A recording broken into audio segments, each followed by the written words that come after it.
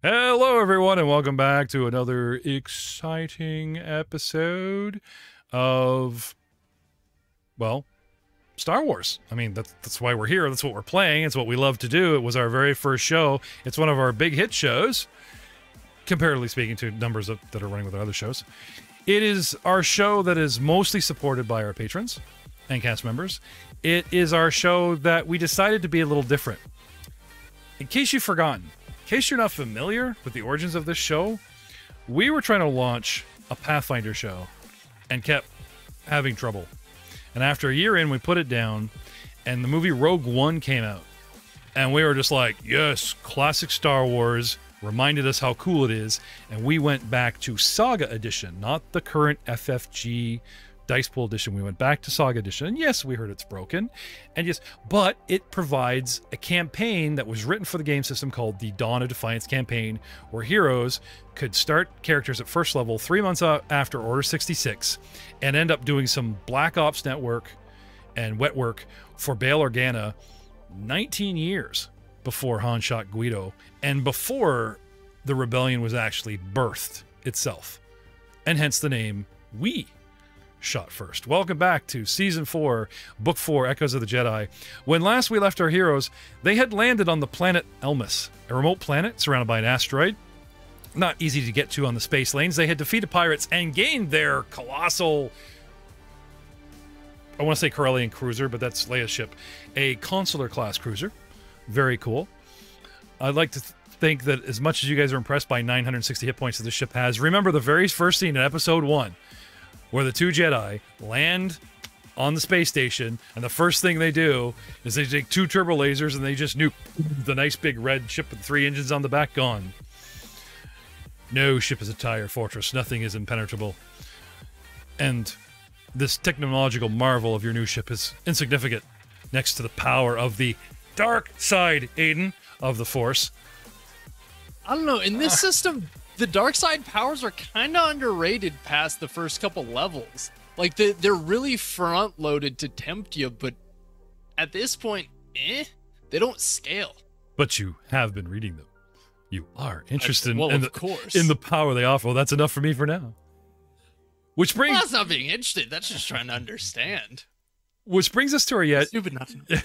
brings us to our young Jedi, who, as we happen upon a scene in a like what do we want to call this, a desolate, dark side dominated, dead grassy rubbled ruins of an academy, some 2 well-known, oh, actually galactic lore all around. Sorry, we plugged our scene last time. We need galactic lore rolls, if you please.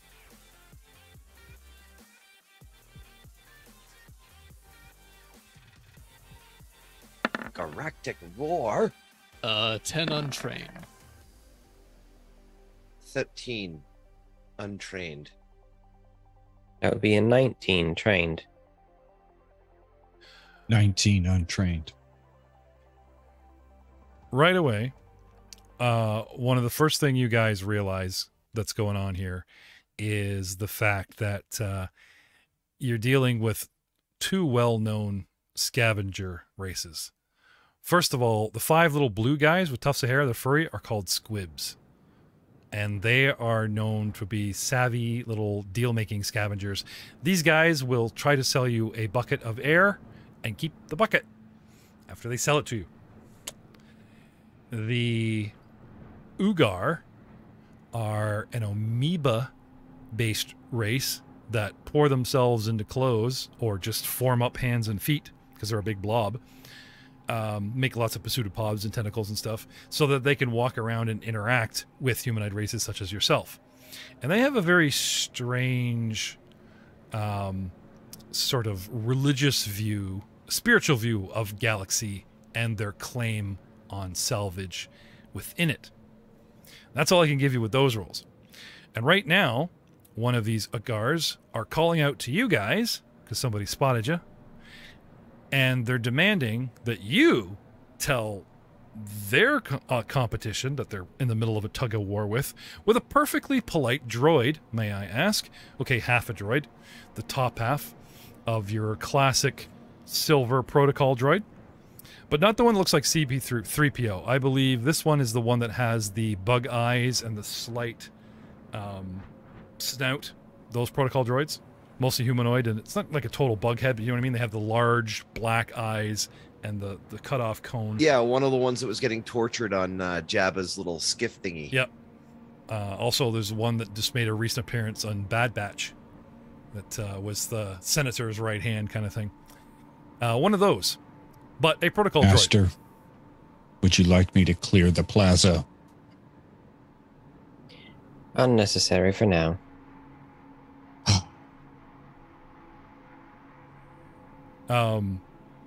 Luckily, they're still arguing and didn't overhear that. They do know you guys are armed, and these guys are carrying, you know, whatever in weapons, but they don't have guns trained on each other. They're just arguing. And our young Jedi has stepped up and asked, you know, sort of, would someone explain what is going on? So, while the Jedi, formerly known as Poser, is up front about to get into some diplomacy, persuasion, force powers, who knows, in the back, we're having a quiet conversation between Droid and Master about shooting everyone. Yeah. You know, droids can get DP too. I know you're behind in the show and stuff, and I've got a tally of DP if you want to catch up. I mean, there's lots of aliens to go around, you know, just slaughtering innocents is how you guys want to roll, and you know, add your own personal taste and slant to the campaign. Doug, I say go for it. But right now, my master said no. Okay. What's Rahal doing? He's watching the young Jedi at work. All right. He's taking the initiative here. See what, you know, see if you've rubbed off on him, right? Yeah, exactly. You do notice...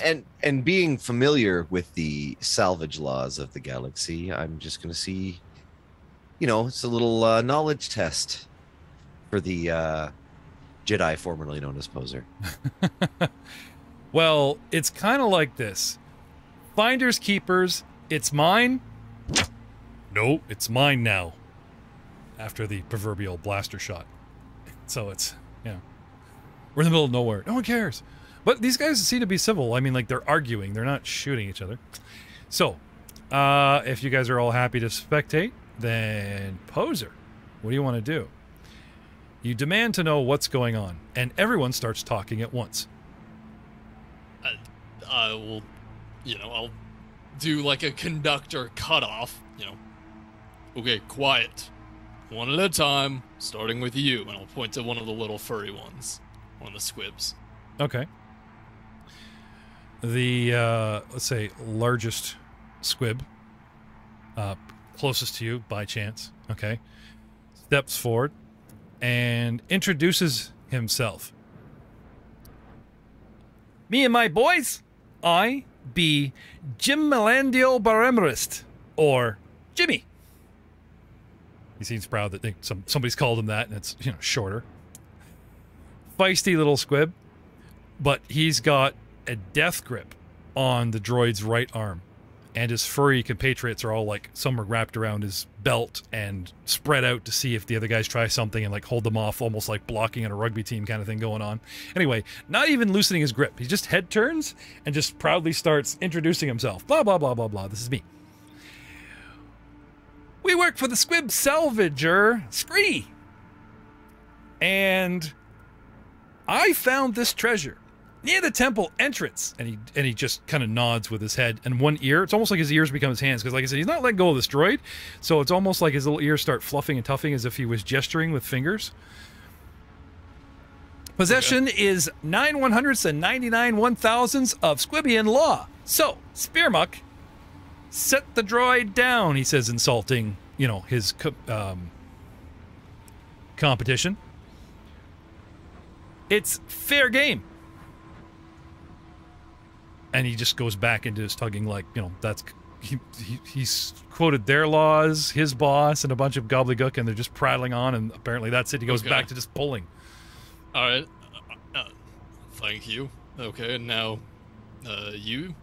I'll gesture towards the, you know, the Agar that's holding the droid. The big guy? Yep. Spearmuck is not an insult, as you first thought. He actually introduces himself. I am Spearmuck, and Urgian divine law decrees that the first being to find a piece of junk consecrates it with his slime on contact. And you see the tentacles just tighten their grip, and it's almost like he's squeezing a sponge of himself, and ooze kind of slides up and down the droid arm and body that he has a hold of, just a little bit more. Kind of gross. And thus mark our ownership instantly and indefiable and respected by all and any other Earthgar. So is our divine, and his eyes just all like to the sky, you know, laws.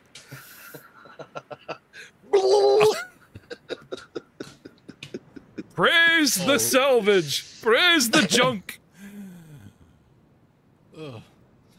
We used to have a religion that was like praise the sun, but we couldn't get near it and take it and sell it, so we got into junk. Yeah. Fair enough. Okay.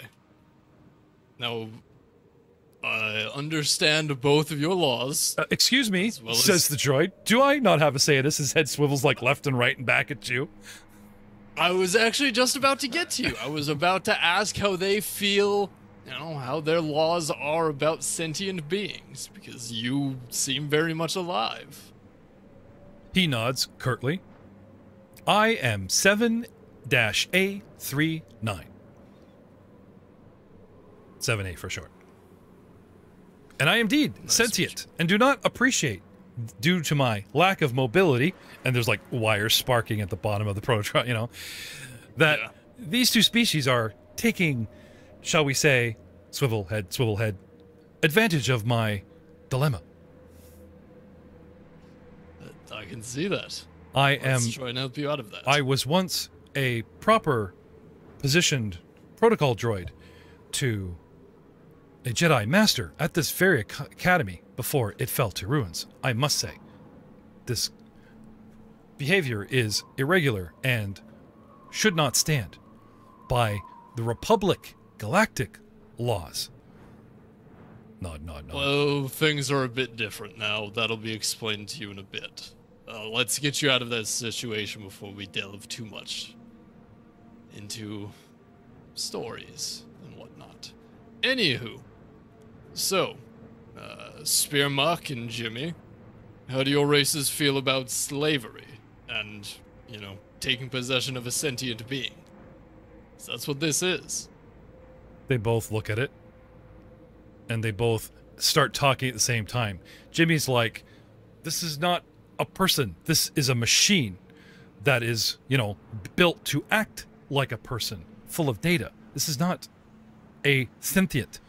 And the Ogar is like, this divine piece of salvage has been preordained to be built by another race to serve it, and by our divine laws, since it was not born into this world under our right, it is not considered a person. It is a machine or property. And he actually like nods one little eye at the little guy using his words, and the guy looks at him, Jimmy looks at him and nods like, okay, well, thanks for that. Both seem to think it is not alive, and hence tug war continues. I'll turn around to Rahal, kind of give him an eyebrow raise. So, Master, what do you think? Master? All right. You got the silver tongue. Listen, I understand your positions here, but this ain't salvage. This property was claimed long before any of you showed up by the Jedi Council. And just so happens one of the representatives has shown up to start claiming what's been lost. So unless you want to, you know, meet the hot end of a lightsaber, you should probably give it back to him. And I will apply my persuasive Sounds like intimidate through persuasion. Do you have any talents and stuff to back this up? Oh, Well, actually, before you bring the hammer down, was this all from you, Aiden? Are you just talking them through it, or are you using any of your... Because you haven't asked anything of them, you just got them to chat it amongst themselves. Are you using any powers or any talents or any persuasion of your own to, like... Because even persuading them to calm down and talk it out and come to their own agreement, technically is your influence, so... Yeah. Or are you just happy just to see what they have to say first? I mean, I was mainly wanting to see what they said, and then, you know, try to convince them that it is sentient, but also, you know, let's see what Rahal thinks, and then kind of handle the situation from here. Yeah, so intimidate just runs off persuasion. There is no actual intimidate skill. Oh yeah, no, I was just saying that like it comes into persuasion, but it's like your angle is intimidation through persuasion. Yep. Sorry, yeah. Yep. I wasn't looking for the other skill. So. And do you have any? Silva Tongo, 25. Okay. They take pause at your words, seem a little nervous, and start looking around for this, you know, Jedi that you just mentioned, because of course these guys are looking for your full brown robed, you know, already glowing lightsaber going, I've come, you know, right? So I'll just kind of give them a little wave and a head nod. Hello. Master, what is a Jedi? There's no Jedi here. Is he coming soon? Well, we'd be willing to buy it off him. Well, I'm the Jedi. Well, not buy it off him. It's still ours by claim. I mean, we'd be willing to sell it to him. You know, finder's fee. You're a Jedi? Well, they clearly aren't listening, so I will grab one of the cylinders on my hip and hold it out. Okay. Is this enough proof, or do you need me to actually light it up? They laugh. We got one of those. One nudges another, and they actually produce a lightsaber. And they click it and it fizzles. It's obviously broken. But they know what it is. Not so hard to find. It doesn't make you a Jedi. You're right. This does. And I will use a move object to lift up a rock. Oh, so you don't light up?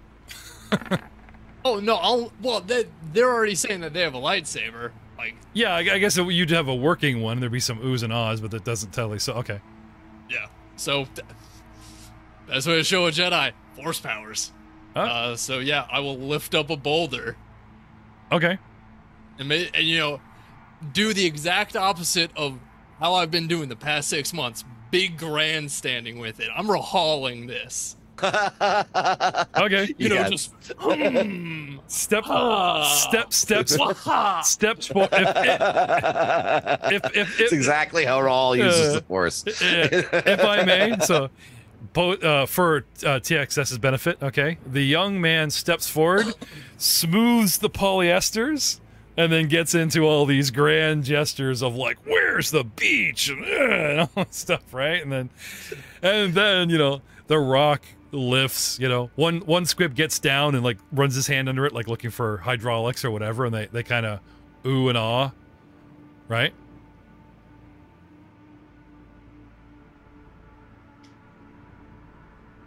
So, indeed, says the droid, you are a Jedi. Are you perhaps acquainted with my master, Jedi Master Lannis? No, I'm not. I'm sorry. There's been a lot that's happened. What? So by your own words, you're not the Jedi that owns this droid, because he says he's owned by a Lannis guy, and you don't even know him? Oh, well, with all due respect, Master Jedi, and they kind of like back off from you and your rock and go back to tugging war on the droid. However, bunch of them now are watching you very closely to see what you do, and you even see, I'm not saying they're nervous they got a hand on a gun, but their body language has certainly gone from don't care to very cautious. Right. But so these little fanatics are still on about this droid. I'll set the rock down. Okay. You know, I don't want them to be threatened by it. Okay. Be like, look. I will aim one weapon at each boss. Oh, easy. Hey, guys, calm down. It's okay. They're going to speak the international language. Somebody said something about credits. How much you want for the droid?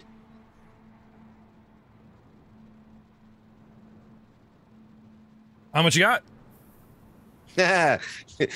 You must think I'm new. That ain't how it works. I'll make you an offer. I'll give you 3 credits. But let's be realistic. You know what you want, and I'm assuming you're probably going to have to split it with the squid ice there. 3? He holds up 3 fingers, and then he turns them sideways to make a K. 3,000 credits. I don't know. That's a bit rich. You guys got anything else you can do to sweeten? You got anything else on you could sweeten the deal? What else did you find out here? They do have a lightsaber. Okay, they start hawking up, man. Like the Ugars that asked for 3, right? Someone's waving a clone trooper belt full of stuff. Someone holds up a spray stick, and another one steps forward, and he's got like this chest, and they're like suddenly debating if they should show you this thing that seems very precious to them in a box before they open it. You know, Monty, you don't get to know what's in the box, but you might be able to risk all for it. Sorry, Poser, what are you doing there? Oh, I was gonna kind of whisper under my breath to Rahal, they do also have the lightsaber. We could probably repair that. The other guys, yeah, the squibs. He's talking to the Ugars right now. Oh, I thought he was talking to both. No, like the Ugars are like, you know, the squibs mentioned money, but the Rahal said, "Hey guys, you'll take money," and the Ugars said, "How much you got?" And he went 3, and they went, well, 3K, right? 3,000. So the Amoeba guys are like, well, we got this, and, you know, okay, cool. Okay, we'll make it worth the 3 grand. So obviously they're willing to come down, or since they really want the 3 grand, they start offering extra stuff to make it, you know, sweeten this deal, right? However, the other guys follow suit. Well, they start, you know. Jimmy points at your breath masks. Any of those you can spare. And you notice that the little squibs are not wearing breath masks. I don't think we have any we can spare. Do we have one of the biohazard suits we could spare? Wouldn't fit these guys. They're tiny. Well, I could do the, you know, kids sneaking into the movie theater. They could jury rig Stack them. up in the... Yeah, we could. I bet one of them has a jury. jury rig. I will tell you this. They will take the whole suit as if it were a breath mask, and you're like, you guys are salvagers, you know, fix it, pull the parts, and make something happen, right? They would accept that because you're paying more because the suit's worth more, but they've got to do the labor to rip it apart and make it functional for what their needs, so that would be a fair trade as opposed to... So yeah, they'll take a couple suits. Do we have a couple suits? That's what I was asking. You walked off with, you asked for like 4? At least 4. I think it was 4. I think they had 5 and I took 4. I think we had like 6 or 8, and you're like, I'm taking Because the 4. guy like wanted one for himself or something. Yeah, I think we didn't want to give any of them. I think he was focused on his ship, and you guys were all like, "Thank you, bye." Right? That's, you know, that's a thing. Yeah. No take back season. He ran off with it. Convinces The quartermaster guy. the guy that never talks with the data pads, always making faces at you, whatever you gas and stuff, right? Yeah, go to him and like, "Hey, so and so said this," right? Yep. Cut back to the resurgence where you know, they want to do some auxiliary maintenance on the hull, and the tech crew go down there and they're like, "Hey, where's my suit?" Right? So so my question still stands. Who's wearing the suit? Obviously not the droid. You've got a breath mask, Aiden? No, I'm wearing a suit.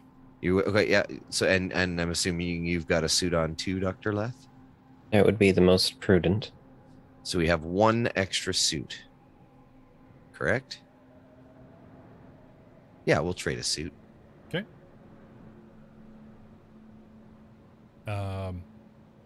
They huddle and talk about it. And they're like, since you only got 1, which in the end is only like 1 breath mask for one of them.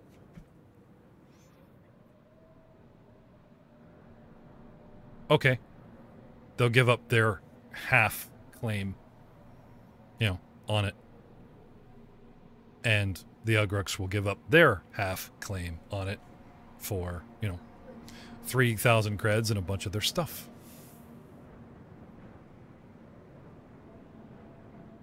Yes? Okay. Okay.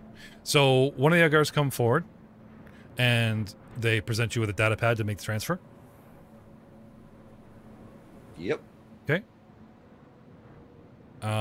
Now, funny Pull enough, out my little data funny pad, enough, maybe like a little Apple there's Pay tap. no Rogers cable out here. Like we're in some broken down world. Like there's no HoloNet here, right? Okay. These guys, one guy takes off a backpack, pulls, you got like the duct tape freaking satellite dish or whatever, gets a signal, right? Tells another guy to hit it, and one guy just starts wiggling, making static like mad, juicing this thing up, and then they like plug in their data pad and hold it out to you. Like, go, make transfer. Go now. We will pray. Go. Tap. Okay. Yeah, you get tap, it transfers. They look, they check it, they verify it. It's legit. You do have 3K to spare. Yep. Take it off you, dude. And Stuff. you are now the proud owner of a clone trooper utility belt that has a med pack and synth rope. Knowledge technology, boys and girls, as this stuff is passed through the line. Knowledge technology. Poser already knows what synth rope is. He has some of his own. Oh no, like something. 12. The stick, actually. Ah. Nope. Anyone? Knowledge. 29. Ooh, Escaleth. A Stockley spray stick. There's a rare toy. What does it do? I don't know. I gotta look it up. Alien pepper spray. Alien pepper spray. It's Oh, something. it's great. It's like a net. You can make them Space sticky mace. and freeze foes. Stockley spray Slow stick. them You know what down. this is? Awesome. Yeah. STOKHLI. Thank you, Mr. Baldwin. Always a pleasure. And they're still debating about the box. A little persuasion. Because they're like, the deal's gone down, and like the one guy's like, no, we really shouldn't give this up, boss. It's, it's the... Whisper. Come on, show us what's in the box. They show you a strange... it looks like a cube with a sphere attached to it, so it's almost like a miniature half a droid, like the astromech kind of thing. And it has panels on it and different colors, and they claim it's a holy holocron. Can I tap into the Force? And No, you can't. Static. you're right. Ooh, holy holocron. You're right. Sounds like a fake to me, but you know what? We'll take it too. Come on. Hmm. You guys seem interested in the holocron? You want to add to the deal? They want $5,000 to throw this in, and they start looking you over and they start pointing out or your pinstripe suit, and like obviously really precious one of a kind things on you guys.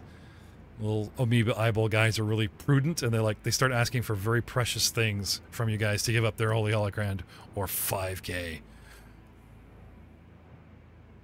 I got it, but that's going to tap me out pretty much. Anybody got money? Hey, Rich J. Are we close enough that I could, if it looks like would be made out of metal components or something, right? Yeah, you want to lean into and ask to inspect it? Yes. They'll let you inspect it. They just won't let you pick it up and run off or jab it or you know what I mean? But you can have a good close look, sure. Knowledge technology? Sure.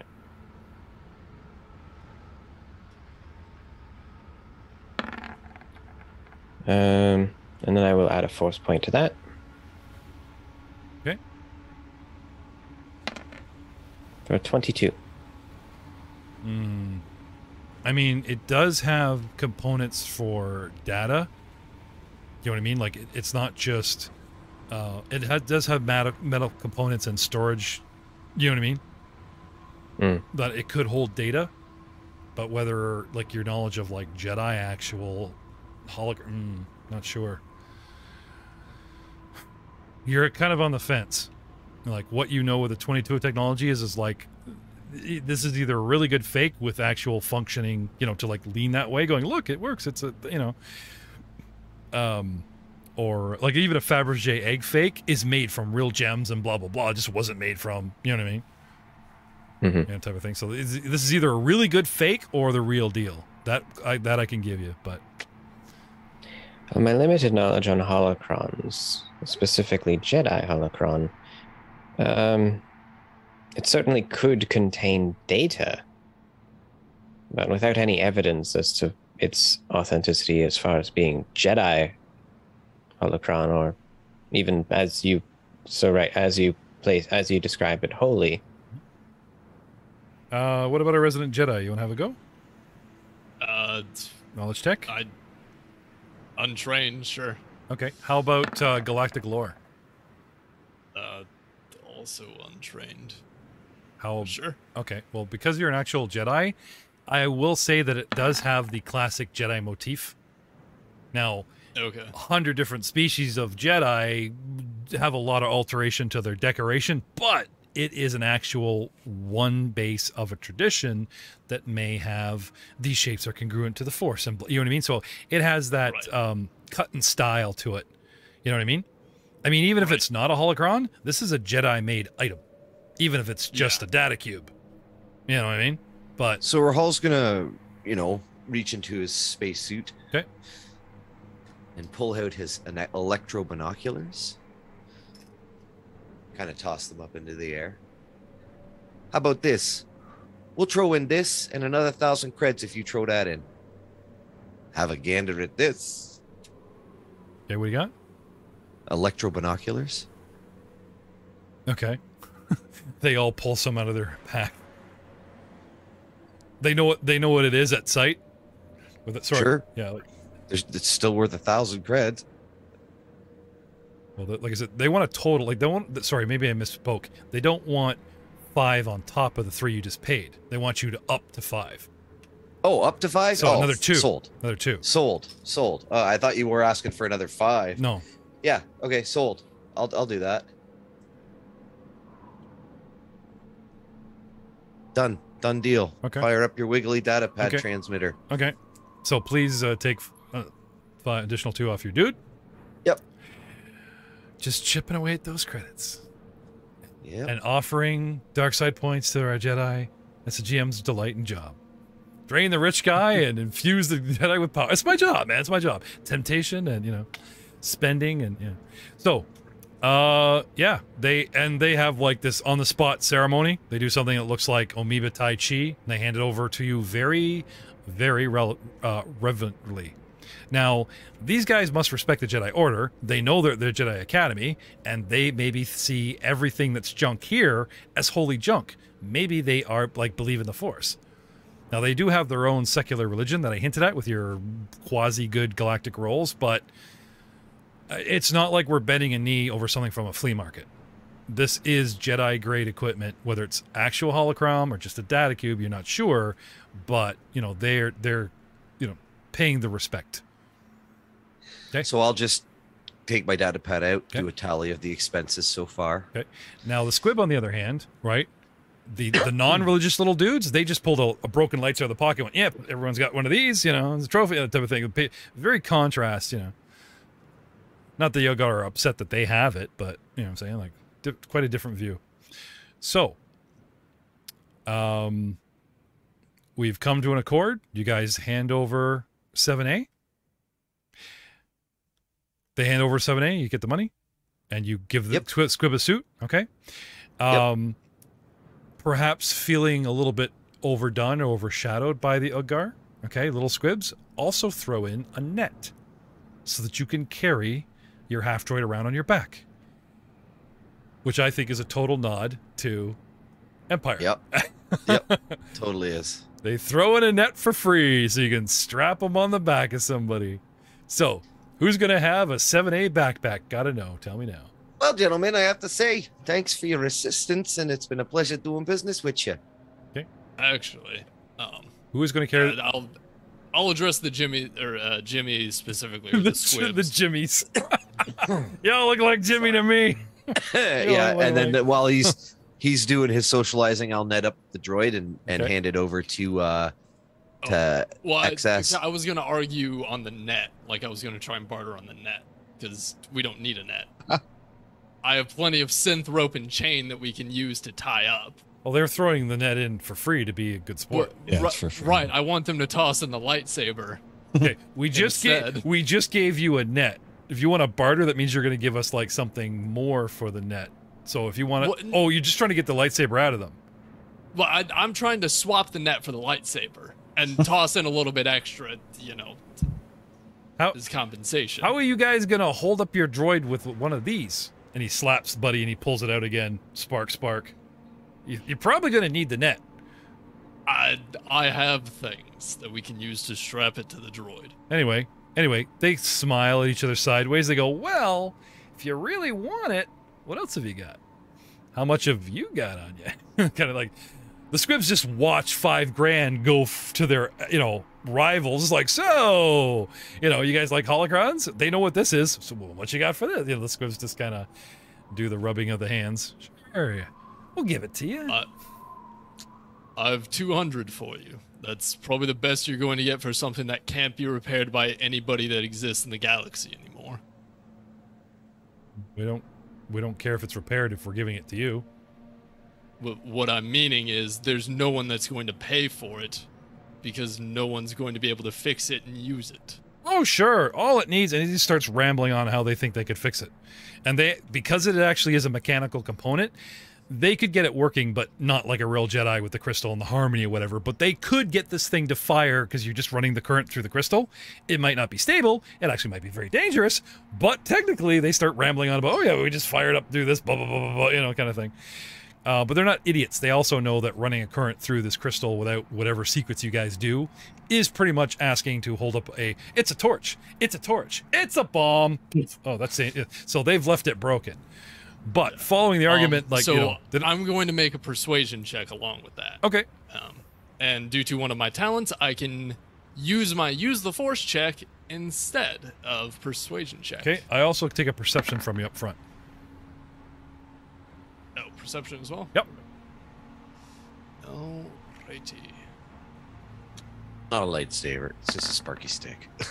Perception of 18. They seem to take anything you say literally and lock onto it. So because your grand opening barter was no one can fix it, and they just went, sure we can. But they know the danger. What I'm saying is like, deflating the argument. Anyway, use the Force 26 for, sorry, what was your angle there? That is used in place of my persuasion check. Oh. So 26 persuasion. Are you literally like running two fingers across the space of the air? That kind of thing? No, it's due to my talent, I can substitute my use the force modifier as my persuasion modifier. Okay. So this is not mind trick. This is correct. But you are using, this is a talent. If you can use the force to perceive instead of using your eyes, you are still making yourself look shiny or, pulling whatever out of the air. You're still using the force. Anyway, it's not a It doesn't say so anywhere in the write-up.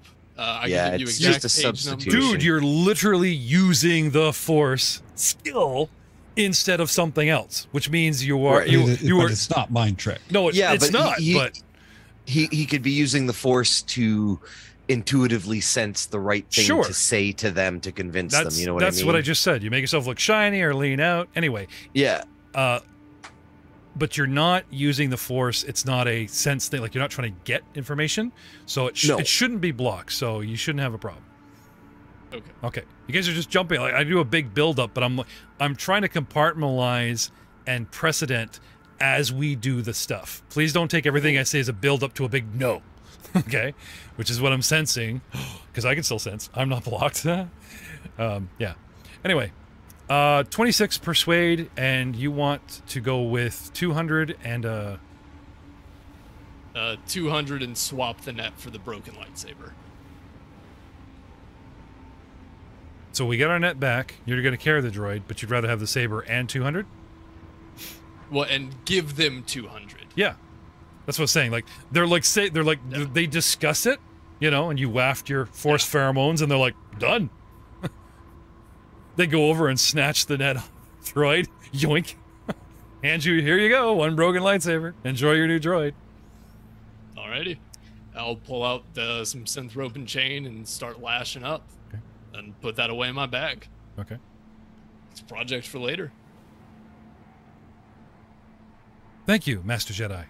And he doesn't mean that you're a Master Jedi. It's, you know, the protocol terminology of politely calling you Master Jedi, you know, that kind of thing. It's like saying Young Jedi or, you know, Master Bob, that kind of thing. Just so we're clear. Gotcha. However, the droid doesn't start addressing you, because I saw that shit too, right? Fair. Young Master Jedi. Yeah. Thank you, Young Master Jedi. Well, of course. You seem to have knowledge of the place, so if nothing else, you'll be useful. Yes. But if you were, you know, a part of the Jedi Order and helping out, then I personally want you around. Of course. Anyway, the arms start, like, making the train motion, and he's like, please help. I can't get up. Tries to... starts wobbling around his elbows, right? Where did you leave your legs? I believe they have been crushed under the rubble. I managed to crawl into the clear before I met these... And he quietly says, beings. Racist. Hey, shit happens. Sith happens. And he's just this little trucking along. I want to do the creepy, like, Freddy Krueger with, like, the little elbows on all fours, running across the floor, just creepy as hell, but he just kind of, like, you know, plants an elbow, drag, plants an elbow, drag. Well, I'll pick him up and lash him up to our droid to TL. He looks like a street... That's going to be close. That's going to be... How much does he weigh? A protocol droid? Or part of a protocol droid? Half a part? He doesn't have Half a legs. protocol. I'm pretty sure anyone could carry him. The net would just make him, like, Okay. backpackable, so... Okay. Anyway, you said something about synth rope, so you just want to just engage the gel, have it harden in instant rope and just tie him to something, or make him an actual vest that someone can lift with a handle out of said rope? Yeah. Okay. So, all that said and done, Jedi does his little rope trick. Jedi rope trick. Get it? If you do some sort of backpack, I can carry him. It's a second level spell. Yeah, okay. We just put him on the hook that's on your collarbone. It's welded there. There's that ridge, and they just loop it over like your coat rack. There you go. Okay, so 7A is now the two-faced back, you know, some kind of Greek god of XL. We have killing on the front and protocol on the diplomacy on the back. He's like a bad hairdo, right? It's party on the front. Before we part ways with these aliens, I'm gonna spend a bit of time gathering any information I can find out about any other Sure. salvage dudes that are around. Yeah, yeah. If they've heard of the Jedi. Ooh, natural 1 for 12. Yeah. Yeah, so they, you know, they happily start. We all start chatting, and while you're talking to them, you know, the guys are getting the rope going and this type of thing. And anyway, they're either confused with your crappy 12 of like what you want to know, or they just don't know, or what they know is they don't believe that's what you're asking, you know, from said crappy roll. But then, may I have perception from all? And I'll even give our droid a +5 bonus. 12. What? Why?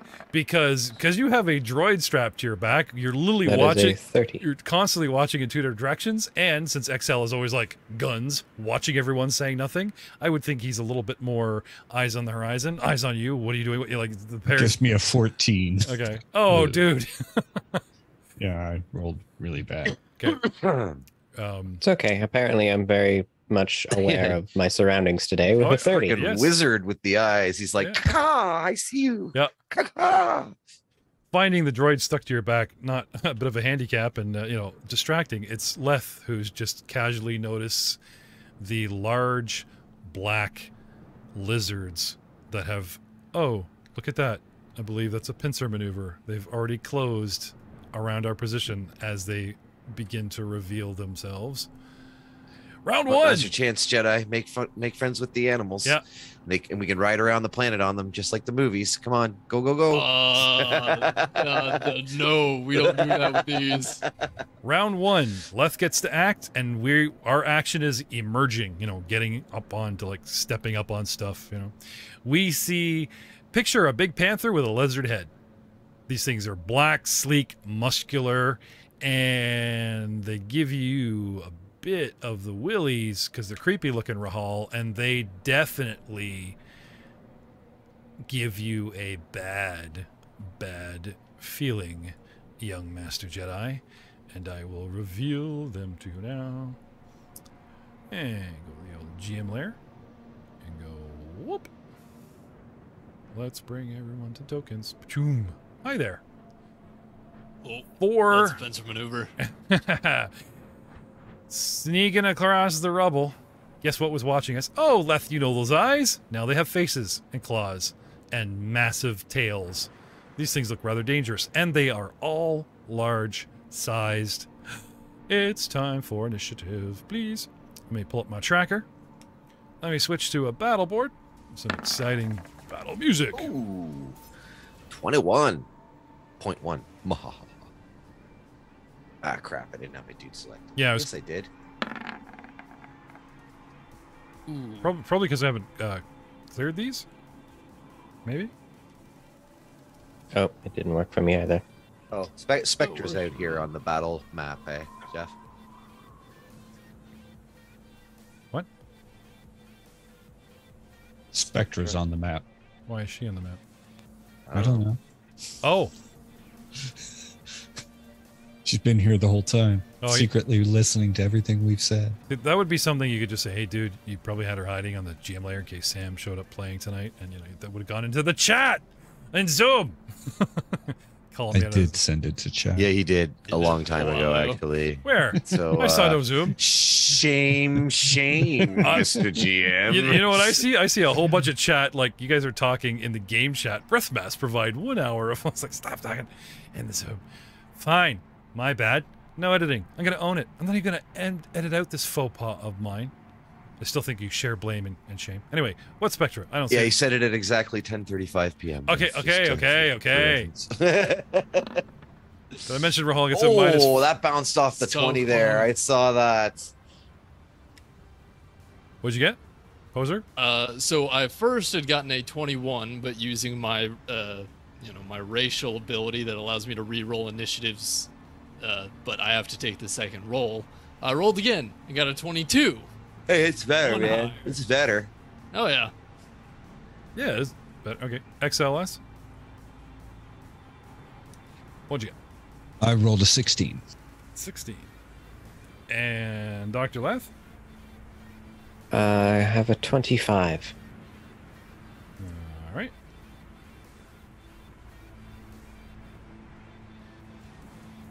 And I got a 21. You got a 20. 21. 21. 21. Yeah, I got you in that. Okay. So, surprise round. Unless this game doesn't have it, pretty sure. Dr. Leth and the baddies. We emerge. Dr. Leth can do something. What do you wish to do, Dr. Leth, on your own?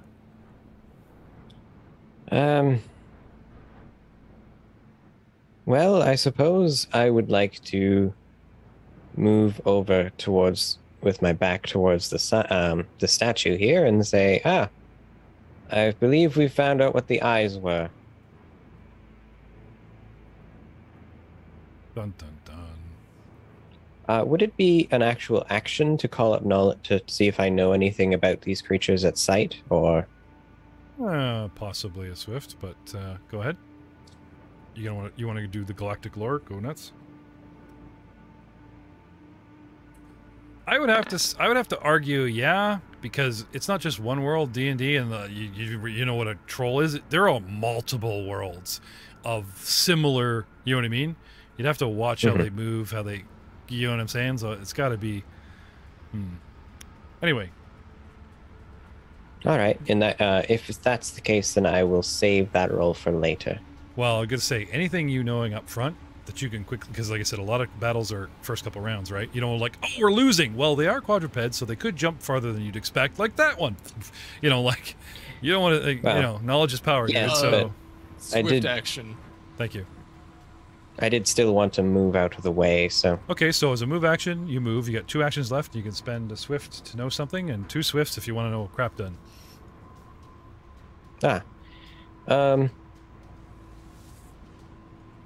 Sure. I don't necessarily want to make the first shot, so I'll spend 2 swifts to know a fair deal. Okay. Sorry. I guess it would be a swift galactic lore, because there's like one roll. You don't like re-know the same lore, but if you give me a perception, you know, picking out detail, so you know what I'm saying? Like, be damn sure you know what you're looking at. Don't mistake it for something else. Does my 30 from earlier not count? Yeah, you see them. They emerge. You see them hiding, right? Now we emerge, we start moving, we start acting, we're attacking, and you're studying them. Sure. The perception of 20. Okay. They have a pack mentality. There should be an alpha. Not that if you kill him, they'll all go away, but there's definitely going to be like an alpha in this pack, and they are acting like a pack. It's not one for all, and they're all like clipping at you like, you know, like hyenas or whatever. They have this sort of wolf pack. They've closed, they've stealth, they've got a better ground. Now they reveal themselves. There's an alpha that you probably got to watch out for, probably be the largest one or the fastest one. That being said, this creature, they are quadrupeds. They are reptilian. And where are we here? Oh, they have slight slashing gills, so they're probably aquatic. So they're possibly a water source, or they're amphibian. The musk on their eyes and the way they're moving is they're probably, I wouldn't say nocturnal, but these things are probably good hunters at night. You know, like a low light vision, not really dark vision, okay? Their scales look almost like armor. You know what I mean? They have, these things look like they have thick rhino skin. These don't look like a gator where you could just slip a knife in and be good. These things look, you know, heavily scaled. Remember like those dogs on Riddick that glowed red? You take a puppy and it's like, that's some serious scaled 4-legged thing. You know what I'm saying? Like, right? But the biggest thing I can tell you about this, that's a giveaway, as they move into strike, is they open their mouths. But not to, like, bare teeth. They open their mouths and they probe the air with their tongue, which would hint at either it's their own perception, smell, taste like a snake, or perhaps they even have prehensile tongues that could lash out at you. Anyway, all this races through your brain, and at the end of the round, you start, what, just shouting at your buddy, going, oh, you know, what? A pack of dark, heavily scaled lizards, watch for the tongue, there's an alpha. You know, like, what could you train it, like, all that thought process, everything, the time stops, and Leth just starts going through books and his happy hologram dancing through his mind, right? All this information comes flooding into your mind through perception. Pack of aquatic 4-legged lizard-like creatures, likely heavily armored and possibly, with the way they've got their mouths open, probably uses the tongue as a weapon. Or at the very least, perception. So expect something at range. That was like 3 rounds, like 18 seconds. Can you shorten it? Long lashing tongues, heavily armored skin, like, you know, like, just shorten it up. But he can't. Actually, that's part of Les' charm, right? He just starts lecturing you guys. Anyway. I would be kind of talking at them as they do their things, so. Yeah. Sure. So as soon as your brain registers it as confirmation, you just start spurting it out. All right. Yep. So I'll be kind that you're prattling. Anyway, so we're all talking. We're all doing this thing. You guys are like, hey, let's learn about the galaxy. Like I said, you guys are all engaged in actions. And these things emerge. Les sees them. And all of a sudden, Les kind of steps forward towards them. So it actually breaks everyone's eye line. Tucks his back against that statue and just starts going, dark lizards, long tongues. What are you talking about, dude? And he's pointing around us. So you all quickly get the idea that we are surrounded. Anyway, they use their round to get into position where you see them now. So entering, you know, round 2, as it were, starting at the top of the order. You guys all, like, most of you have weapons out. Top of the order is also Leth. So you've moved, you've warned everybody, everyone's reacting. Oh no, you know, what do you want to do, Leth? I would take the time to see if I can identify which would be the alpha. Okay. I would go with galactic lore. Once more. Actually, no, I would go with perception because you're trying to judge. Like, you already have the lore in your head. Sorry. All right. I- Well, then I- perception is plus 11, so that's 22. Oh, keeping the same dice roll, you mean? Fair enough. Yes. No, that's fine. I did kind of flip it on you at the last minute. My bad. Yes. To the south, the purple one. Because there are 3 that have a nice tight ring, and the biggest one is in the best position to do Overwatch as well as, you know, literally have a good, like the best strike, because you guys were clustered. You know what I mean? Rahal, Alpha is probably directly behind you. Our non-combatant player. Not on purpose, Matt, I assure you. Let's put him there, not me. Could have been any color. Could have been the blue panther. Could have been the green panther lizard. He could have been the, you know. Blame Jay and Dr. Purple Leth, panther. right? There wouldn't have even, you know, if Leth hadn't asked, they've all would have been generic. There might have not have even, you might have even not even known there was a, you know, gee, this one's tough. He's not going down so fast, you know. It's all perception, right? Anyway. Yep. Dr. Leth, you're pointing out to Rahal, know the alpha, fear the alpha. But what else do you want to do? We'll say it's a swift. Get his attention. Hey, you. And then from there, I will crouch down to make myself a smaller target. Okay. If these things have presentile tongues, that's a range attack. That is good. If these things jump on you, you're going practically prone. You're giving them bonuses. That is bad. I don't want to go prone. I'd like to kind of go down into a crouch on my legs. Okay. Get low. Lower that center of balance. Yep. Fair enough. And And my weapon is already drawn, Okay. but I believe that was a standard and... is there fighting defensively in this? Because that's what I'd have to call it. Right? That's a good question. Well, I believe so, yes. because instead of like, There's definitely fighting defensively, but that's a standard action to fight defensively. It's a Well, specific action in combat. yeah, but but it has to be a standard action to make a melee attack. he says, I want to get down, but I'm not going prone. So without those penalty or bonuses, what else could I It's give like him? taking cover. Yeah. I could give him a cover To move bonus, action to or take yeah, cover. actually, yeah, I would go with cover. That's a good call. Thank you, Doug. Yeah, so you're taking cover, like you're getting small in the shadow of the statue. That works good. I like that. Thank you.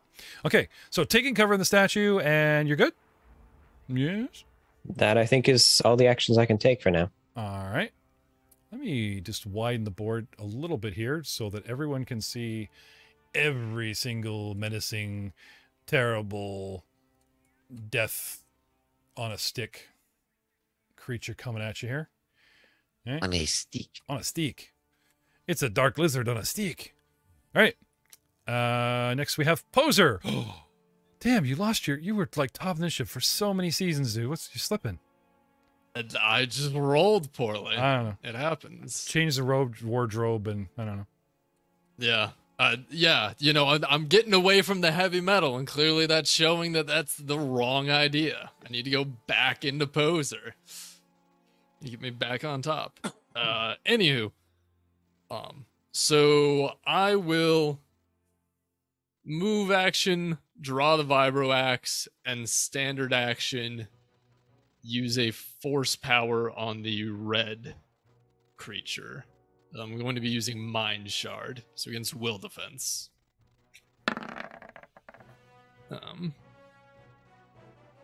A 26, use the force. Okay. Sorry, which one? The red one. Okay, so to paint a picture, imagine going an empty stone floor. Okay? Let's paint a wall of rubble on a compass point that starts at the point of north, but is not covering all of north. It's just half, and it sweeps around like someone's take your foot in the sand at the north compass and drag your foot in the sand in an arc left to right from the north compass all the way around, sweeping south all the way up to like east, but you go flat out with east. And that is your rubble pile that you've swept in the sand on top of a flat stone floor. And then pick up a giant chess piece, and almost at the center of this compass point, where all the lines in your head are intersecting for said compass, just left or west of the center, we're going to drop a big statue. Then we're going to cluster all the heroes, us on the south of this one rock he lifted, and our new friends on the north, all close to the center tide of this compass. It's completely surrounded by rubble and debris, and we have open spaces of no more than really 4 or 5 squares veeing off in any direction before we hit solid rubble. Then in a pincer formation, to the north, on top of the rubble, to the right, big, large 4-squared creature. I've denoted them as a red, a blue, a green, and a purple as they are spotted around. At anchor points, on top of the edge of the rubble, emerging with a little bit of higher ground, we have these big 10-foot black, heavily armored scaled lizards with tongues, and they're just evenly spaced in sort of a semicircle opposite the statue. Poser is dead center, turns leaning back over his rock and targets the northernmost, I want to call it panther because I use panther minis, but the northernmost lizard, and hits it with the big shard. And that goes against my will? Yes, your will defense. Okay. And do you get bonuses for hitting it more than 510? No. So automatically you are moved 1 step down the condition track, and because I beat DC 25, you will take 4 die 8 points of damage. Okay, let's have it.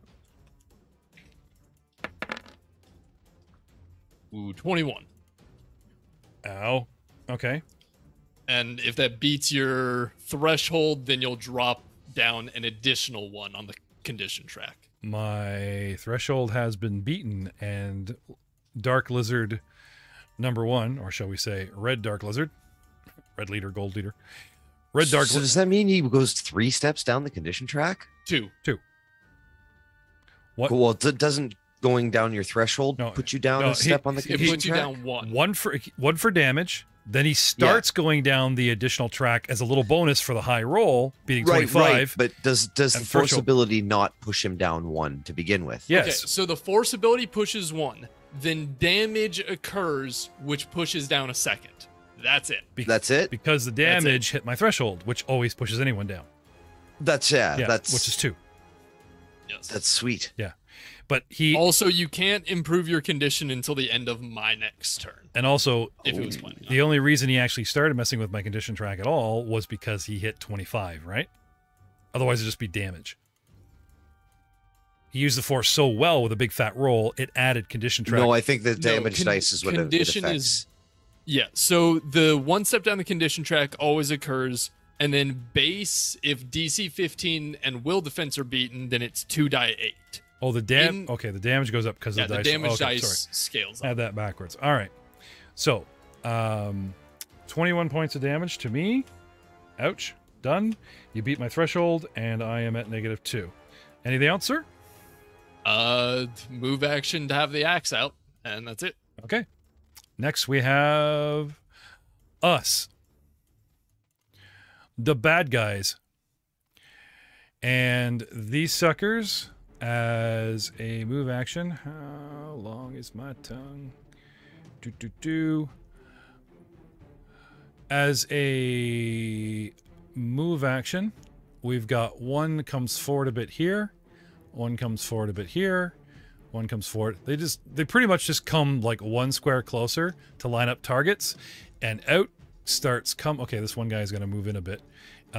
What just out of curiosity, because Poser was 22 and I was 21, so are they 21 as well? No, they're 22. Oh, 22 as well. Yeah. Ooh. I just tie favor the player kind of thing.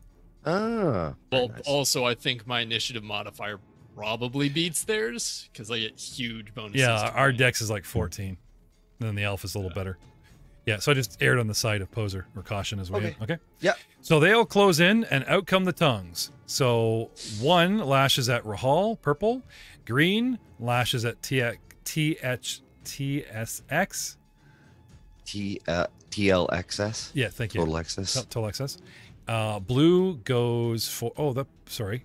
I got a little closer here. Blue comes up here. Blue goes for poser. And the red one up top goes for one of the Ugars. So I'll give this Ugar a red dot so we know he's his target. Actually, probably give everyone a dot corresponding with who's got their tongue coming at you. It just makes things easier so you know who's Oh, that's kind of cool. who's on you, right? Right? Okay, so a whole bunch of tongue lashing. So first, because these guys have separate stats, our regular lizards. Semicircle from the top. 1, 2, 3. Go bump, bump, bump. And we go with tongue lashing, 2 square range. Out comes the tongue. Prehensile tongue. Yeah.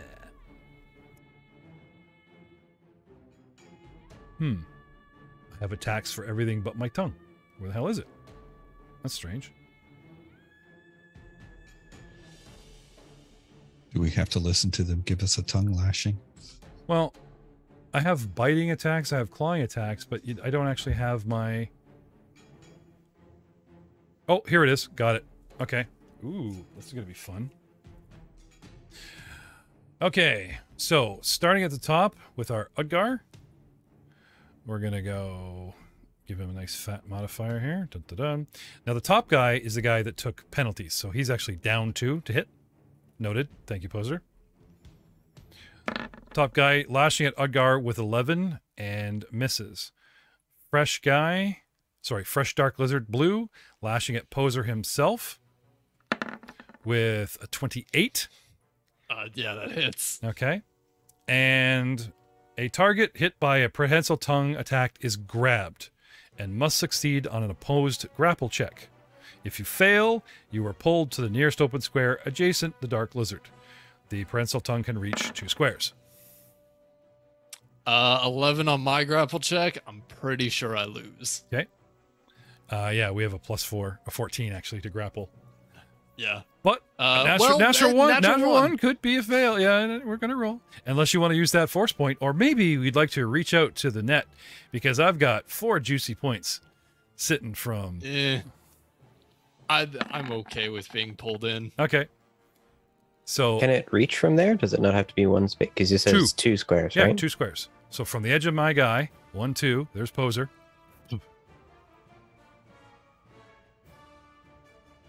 Oh, I see. There's 3 to Poser. Sorry, I had these guys close to his 2 square range, but I'm thinking like 2 away.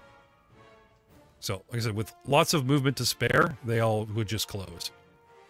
Yep. Anyway, and I yank Poser over to me. Hi, how's it going? Base to base. Yeah. Hey. Now I've got these. I got these panthers backwards because the tails are supposed to be the tongues, right? They're not just backing up to you, going, "Look at me, I'm the cat. Look at." That's funny. I didn't even notice that until you pointed it out. It's just like, what is this thing doing?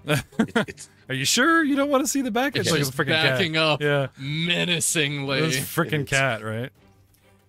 Next we have Poser gets grabbed by tongue and yanked close. Next we have one going for TLXS with a 24. That does not hit me. Okay. So this thing reaches out and grabs a leg, does a yank, and it's just like, ugh, metal. You just kind of shake it off. And last but not least, our fearless leader. Oh, you know what? Let me talk to Alpha here. Possibly I have a better... Yes, I do. I have a +14. So that's actually a 22, Rahal. oh, that does hit. So sorry. Yoink! So I have to succeed in an opposing grapple attack. Or I'm going to move you over there. Yep. Great. Where's grapple? Here's my grapple. Grapple at 34. Natural 20. Where's grapple? There it is. Natural 20. Just wrapped. He's literally 12. right behind Rahal. You have that tongue and you look around, it's like, ooh, I have a new belt. Wait a minute. Yoink. Pulls you all the way back. Anyway, now some might be mean, but I'm thinking like that's a lot going on. I moved, I lashed, I yoinked. Pretty sure he's done. I'm not going to get into a bunch of automatic bites and stuff because it just talks about hitting you with the tongue, pulling you in. So here you are. I have my tongue around you, and you're, I wouldn't say face to face, but you are, you know, adjacent to the baddies. That's us. Rahal, what do? You still have a weapon out because, like I said, it doesn't like you automatically drop a weapon. Yeah, I'm going to take aim and fire. Shoot him in the face. Shoot him in the Shoot him in the face. tongue. Shoot him in the tongue. All right, click of this. And why did that not work? Rahal shooting. Oh, XLS, yes. you're on deck. And point blank shot kicks in for that bad boy, so I get a +1 on that, don't I? Okay. Submito. 17. 17 against the Alpha. Lucky you. No, sir. Ah. Force point. I will back that by saying you are close. It's at 17. You are within 6, sir. Yeah, why not? Let's do it. 20. You don't want to end up like the guy that got eaten by the guys on, was it the big frog ate the hippie guy on Futurama? This is happening. You don't want to be at that point where you start going, you know what, I'm going to use the force point. Yeah, no, I used it. Brings us to bring up to 20. Which is just enough to hit me. Pew!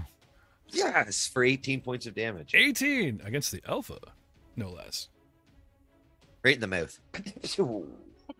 And yeah, I think that's all I can do, isn't it? Because I probably can't move. I'm grabbed, right? Now you yourself can actually impose a, well, you use your kind of standard. You can use a standard to, like, I want to get away. I want to free myself, and you start grappling. You know what I mean?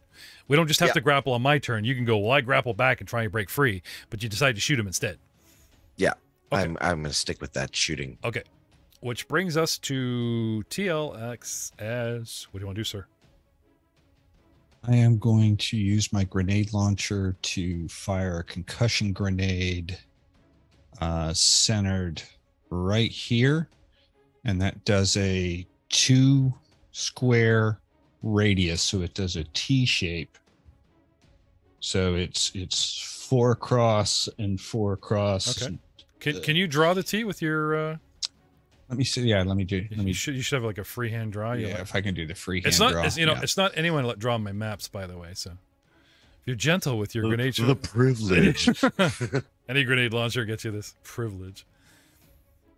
Okay, it does. So that lobbing a nice grenade, which is going to cover the bottom half of one large creature 4 squares and the top right corner of the second. So basically, you're going in between 2 baddies to catch 2 in a blast, and our guys are free. Right, and I target AC 10. Yep. And now here's my question: you have 2 weapons out, right? The grenade launcher is mounted to the top of my blast tech rifle. Okay, and what's in the other one? So, heavy blaster pistol. Okay, got it. Off we go. Boop. 23. Hit. AC 10 or reflex 10 for 36 points of damage. Yep. So beating our reflex. Oh, sorry. Planting it where you want. You get it there, right? We get caught in the blast. Right, and if it hits their reflex defense, they take full, not half. Right, so you only need 10 to get where you want it, but the 23 is against our reflex to see if we jump out of the way kind of thing. Anyway, you hit both of ours with change. Great. So we actually both take 36 points of what kind of damage we're talking here? That's bludgeoning. Okay. It's actually, as you can see, I've added it in there, so it shows when I roll it. Okay. Oh, right. Concussion. Ba-boom, right? Squishes our scaly fur, as it were, and scrambles our brains. So we start bleeding out our ears with 36 points of damage. Jeez, man. Anyway, that also exceeds our threshold, so we each go down track 1. Right? And then I'll make a persuasion check to make myself the most tempting target. Okay. You all smell bad, and your mother dresses you funny. So what are the conditions on this? For do I need to be able to think and speak a draw language? Fire, you can distract opponents if I can convince them that I'm the most tempting. I make a swift action to persuasion check against the will defense of opponents in line of sight. Okay. It does not say anything about... You know what? I've seen... How many times in Star Wars has somebody run out in front of a big, weird Gothula thing and go, hey, charge at me, beastie, look at me, and you moon them, and the creature goes, yum, comes at you. So I'm pretty sure it's universal. You make yourself look delicious or threatening or whatever, because we do have body language. You know what I mean? These are predators. So if you make yourself look like the biggest threat, predator or prey, then yeah, it's still, and it's against how are we perceiving you, so it should be okay. I don't think it's language based if it's not if it doesn't specifically say you're talking to it. right? It just says convince. So yeah, I'll let you have it. Beasties and people. If the check exceeds an opponent's will defense, Yes, sir. that opponent, any of them, Yep. cannot attack any character within 6 squares of me, any of my allies, Okay. until the start of my next turn. If I don't, cover is irrelevant at the moment. Okay. As long as I don't have cover to them. Okay. So they can't target anybody but me. They could do an area attack and attack all of us, but Okay. One in the hand is 2 in the bush. So I'm going to give this guy a +5 to his will, taking him from 11 to 16, because I have a poser in my tongue. Maybe even 10. However, you are so delicious and shiny with your 28. Like, just so we're covered, like, I don't just immediately, like, stupidly drop poser who I have in my clutches and go for you. Okay? This thing is a will of 11. Even giving a +10 going, I could just totally bite this guy. He's squishy, he's delicious. Like, I have never seen this, you know, you just fold to make yourself look like, I don't know, something. well, that's also the one on a Rahal and the one that's on the dude up there, too. Everything within 6 squares of you. 6. Yeah. Right? Yeah. So the poser one, right? And our Rahal, now the Rahal one, okay? That's a different ball game. Alpha has completely different stats. Yeah. Okay. Anyway, so on their action, the one in the northeast is too. The ally is too far away. So you're right. He's the back. It's allies. So you go to the dude. Oh, okay. So you'd hit him, and if he's within C, he's 7. So I can't protect him. But that's okay because he's not. Yeah, the beast. Well, the beast doesn't have to be within 6 squares. It's like I'm the it's my allies. I'm the tastiest looking thing in this herd, right? Right. And Leth, just so you're kind of dead center now with Poser, right? Poser's off to your right 2 away. Leth is behind you 2 away. Rahal is 3 away, but still, like, yeah, that's a good spread. Okay. Yeah. He just doesn't cover the Ugars. Yeah. Right. I cover one of them, maybe. Right. Or, but yeah, they're no. both 7 away. They're both 7. Tongue's wrapped around 2 of our allies and everything closing in. He does his little thing, and you see 3 heads all turn. Huh? Round 3. And we'll see you next time on We Shot First. So ending the round, you know. Well, you know, technically we can't let go until it's our turn, you see. But, that's right. But way to burn way to burn my swift action too, man. Hate this droid. Say goodnight, TLX. Yes, well played, sir. Yeah. Good night, TLXS. I see what you did there, and I like it.